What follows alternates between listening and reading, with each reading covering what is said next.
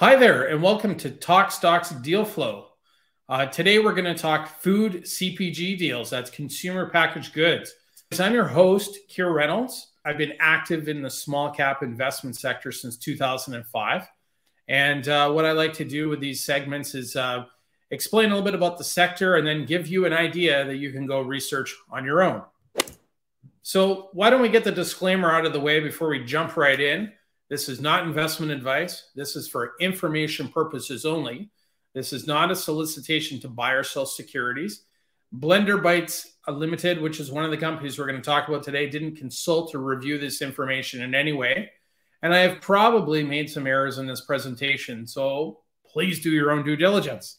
And thank you. Why don't we jump right in now? So we're going to be talking today about a segment of the consumer packaged goods called the Better For You, or the BFY sector. This has really been a hot mess for like the last 6 months for a couple of reasons.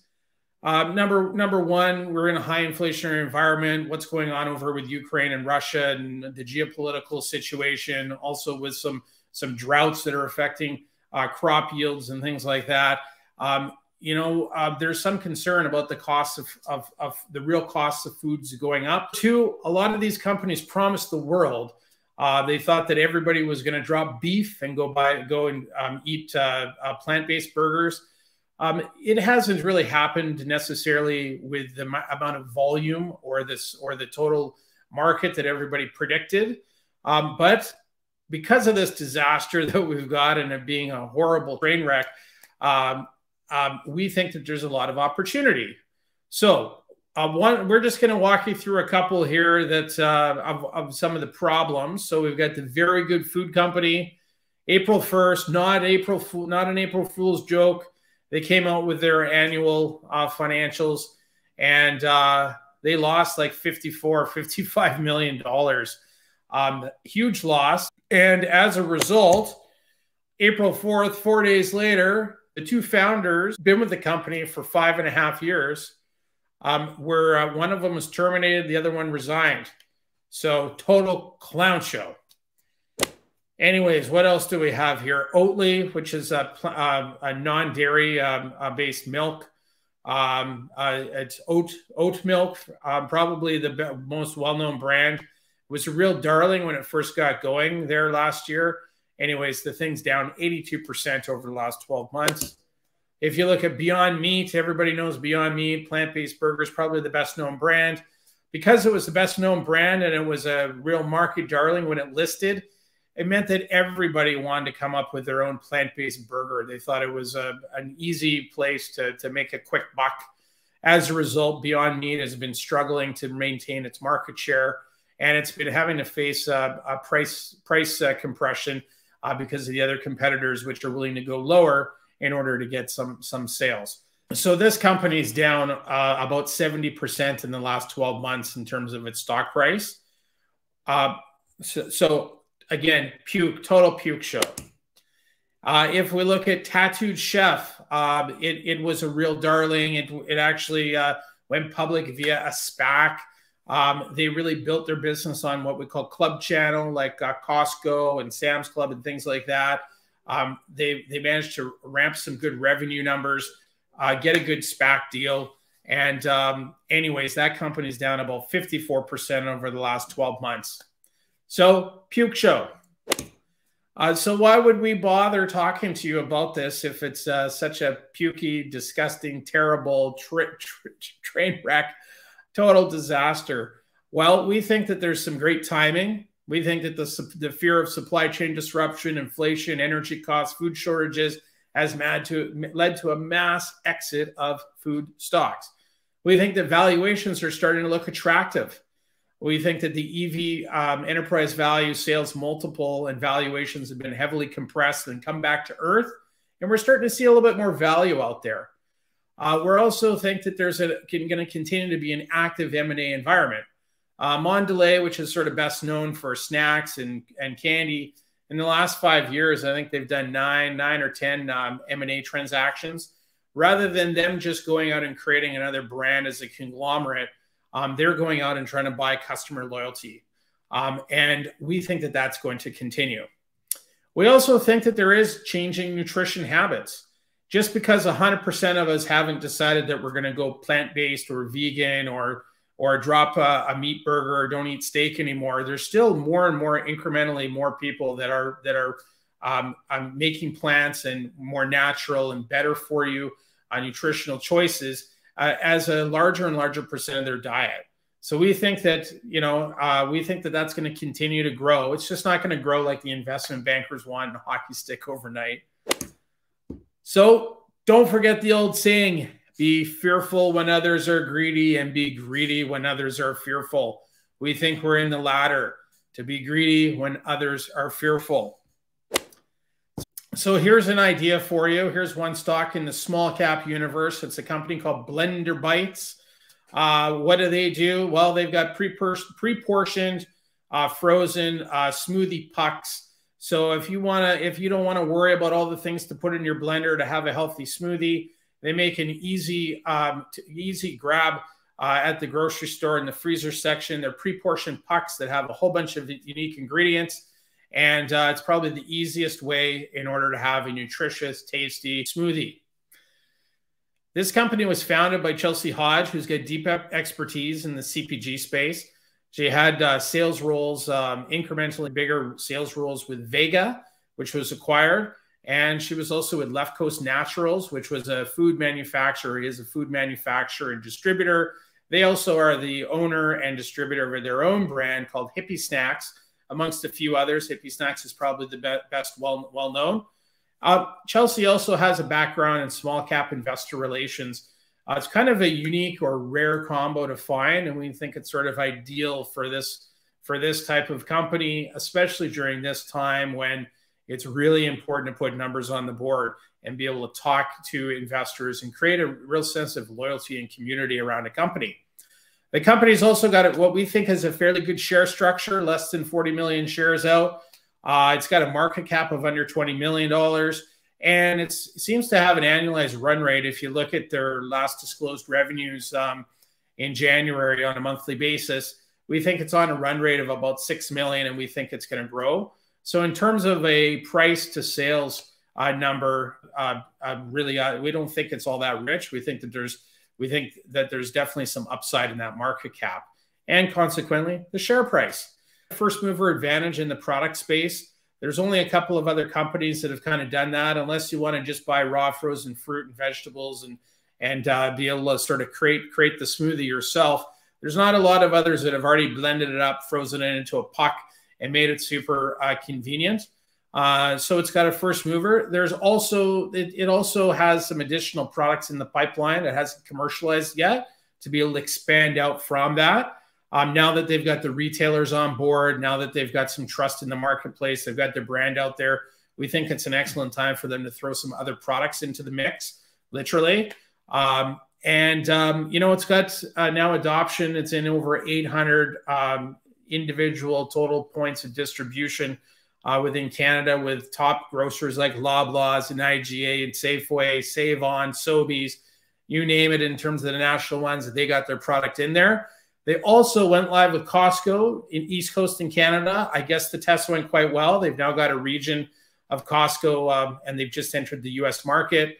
The U.S. is really the name of the game. Canada is small population spread over a wide geographical base. The U.S. has a 10x opportunity. They've just entered the market. They haven't really disclosed any revenues from that yet. We think that once they do, this company is going to be re-rated, and quickly at that.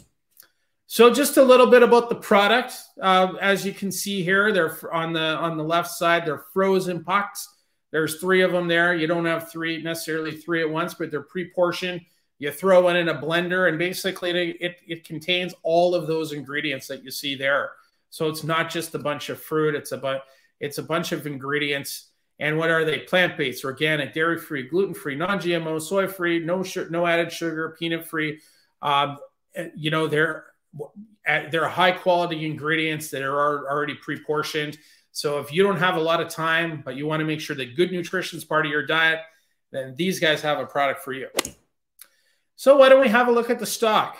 These guys went public just right, sort of at the end of the plant-based sort of hype in 2021. They went public via a fairly promotional group. As you can see there was a lot of volume not too long after they started trading. A huge spike, what we call promo in small cap land.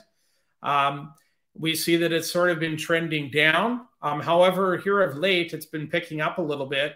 I think we're, I think the word's starting to get out. I think that a lot of the promo shares that maybe weren't with long-term holders have changed hands into longer-term shareholders, and it's starting to pick up a little bit. So we actually added it to our TokStocks virtual portfolio on March 23rd. We added it at a price of 46 cents. I believe it closed today at 65 cents. We're looking for it to break out above its 50-day moving average. That's going to be in around the 73, 75 cent range. So we're looking for a sustained move that would break out over that.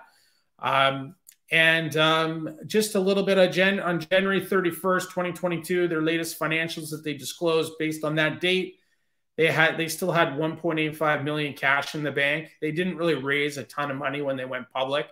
And they've got a monthly cash burn rate of about $250,000 from the rough calculations I did. So Chelsea Blender Bites, if I got that wrong, that's just based upon a bit of a rough calculation. They are going to need to raise some cash at some point. Like most companies, they say they're fine at this point. But I would imagine that as they're getting sort of closer to $1.5 million, they're probably going to want to start figuring out how they can get some more cash into the treasury. That's a little bit of it's our biggest risk. But I think that they're probably going to have to paint the tape a little bit and turn it on if they want to raise some money. And I think there might be an opportunity here. So if we have to follow the people, which is what we like to do. We don't invest in stocks. We invest in people, the people running these companies. There's a bit of, if we can follow good people and they're ethical and they work hard and they're able to be, win the popularity contest with a good number of shareholders, they typically do well. We think that Chelsea possesses this type of, exact type of background that you need for the industry. She's the founder. She founded in 2016. She's got a lot of domain experience in CPG. She's worked in the nitty gritty, dirty, shystery sort of IR market within the small cap universe. So she's been able to develop a thick skin and also been able to develop some good friends that want to back her on what she's doing. So she's got that unique skill set, as I've mentioned, of small cap IR and CPG sales, focused on the sales side. And at the end of the day, these companies aren't really valued upon their IP. They're valued on how much revenue they can do at what type of profitability. She's worked in leading sales roles with Vega, which was sold in 2017 for $550 million. That was founded by Charles Chang, another expert in the CPG space based out of Vancouver. So with her being able to get some mentorship and spend some time there, that company that was so successful, it's great. She's also spent time with Left Coast Naturals. They're a manufacturer as well as a better for you distributor. So again, two great places for her to help learn the craft. So she's all in on this. She founded it in 2016. She's raised capital from friends and family. She's taken it public. She's put her name on it. She is the CEO. So we think that she's going to be highly motivated to make this a success. And I did a little bit of checking around, made a few phone calls, and she seems to be well-liked by the street. She hasn't created any enemies. Everybody holds her in high regards. And so that's always good to see, because as important as the quality of the company and what they're doing, a founder has to win the popularity contest. They have to be able to build community. They need to be popular. They need to have a lot of friends that want to invest in what they're doing and continue to be shareholders. We think she possesses that skill in spades. And I think she also understands that the U.S. is really the big prize and not to waste too much time in Canada. They've now quickly been making a good focus into the U.S. market. We just haven't seen the evidence of some of that success yet in terms of any financials. They haven't been due to disclose anything since they've done that. So who knows? If they come out with some good stuff here, this stock could re-rate quickly. So how do we play this? Well, it's already public on the CSE, as well as the Frankfurt under the on the CSE. It's under Byte. We added it to our TokStocks virtual portfolio, as I said, on March 23rd at 46 cents. Now trading in the mid-60s, closed today at 65, if I'm not mistaken. And we're looking for a sustained breakout above 70. It may sort of have to do some churn here, but we're looking for that, and we think that the company has the chance to do that on some good news. They announced in February that they're now on the shelves in the Southwest division of the world's leading club store chain. We would surmise that this is Costco. They probably weren't allowed to use Costco in their news release, but we think it's Costco. If you go to their social media, you can see on their Instagram, they talk a lot about Costco. If you look up a Wikipedia on Costco, Costco happens to be the world's leading club store chain. So it's Costco. So we anticipate that there's going to be a ramp in sales, and that's how these stocks are valued. And if they do well in one region in Costco, so they were in Costco, Eastern Canada, now they've moved into the Southwest region in the US. If they're able to get other divisions or other regions of Costco, that's how Costco works. You do well in one, they expand from there. That could mean millions of dollars of revenue a year for this company and really make it a household name.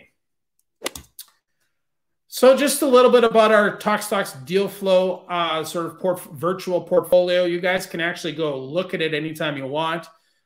So some of the recent stocks that we've highlighted, you can see that I would say over the last 2 months, we're up about 11.2%.